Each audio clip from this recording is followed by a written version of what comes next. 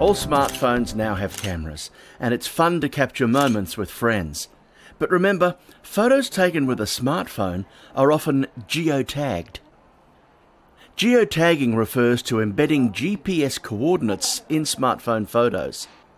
When these images are shared online, the location data is also shared and can be read by other users to find the location of where the image was taken within 5 metres.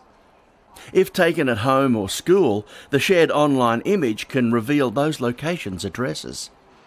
You can turn off geotagging in iOS devices by going to Settings, Privacy, Location Services, and find all your camera apps and then switch geotagging off. In Android devices, go to Settings, Location. From there you can turn off your location being saved with images. None of these actions will affect your photos except remove geotagging data.